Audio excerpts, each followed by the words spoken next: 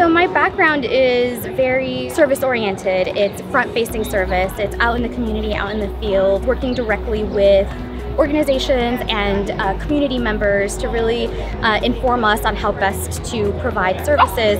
I have a 1-year-old Jindo mix. Today is actually her birthday, so she turns 1. Our family has always grown up with pets, so they've always been a presence in our lives, and when they're not there, everything just feels emptier and quieter, and so they just play such an important role in family life. None of this would be possible without the efforts and the dedication of the Better Neighbor Project team.